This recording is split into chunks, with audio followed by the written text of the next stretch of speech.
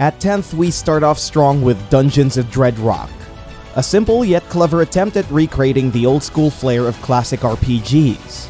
Dreadrock borrows concepts from games that came before, while adding their own touch to gameplay. There's no need for a lengthy story campaign. Everything works with a simple premise and quirky writing.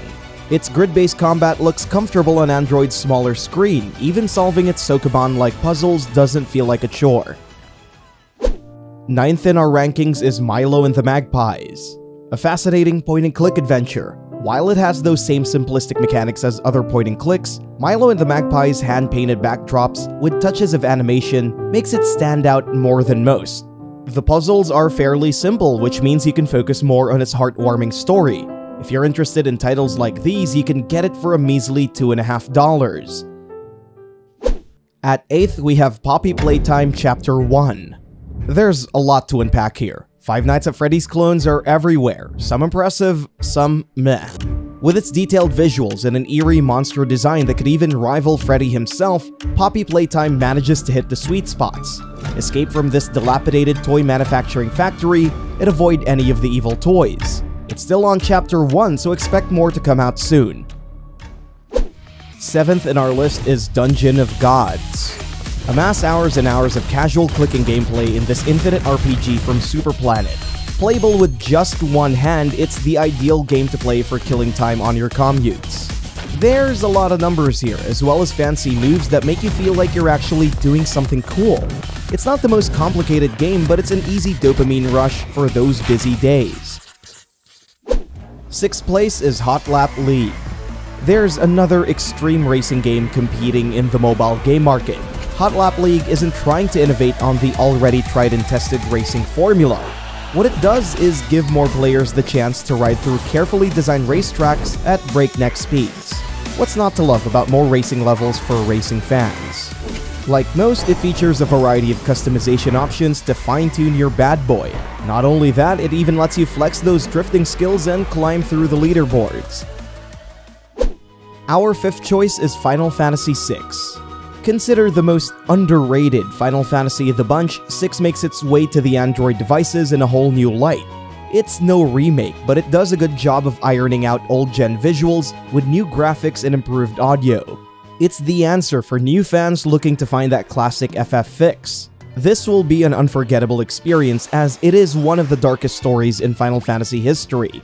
Its turn-based mechanics might be intimidating, but this is the perfect time to pick it up again or for the first time. 4th in the ranking is Heck Deck.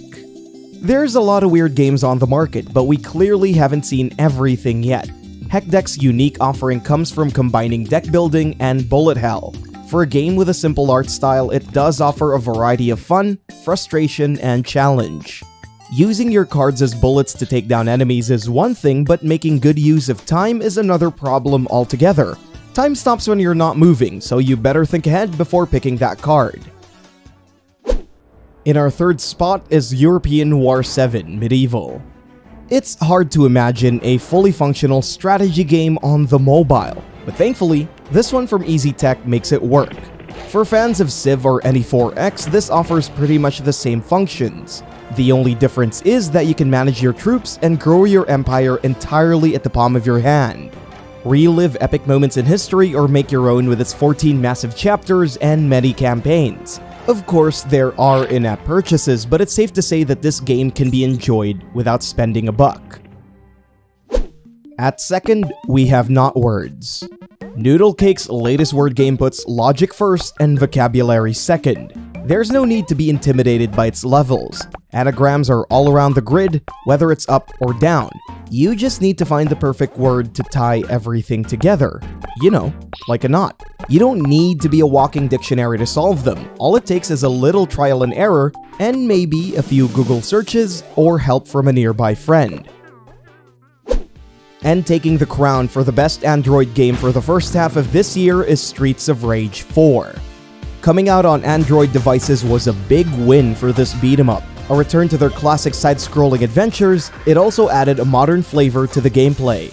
It runs smoothly on compatible devices, offering seamless frame rates when dealing with many enemies or playing with a friend via 2-player co-op.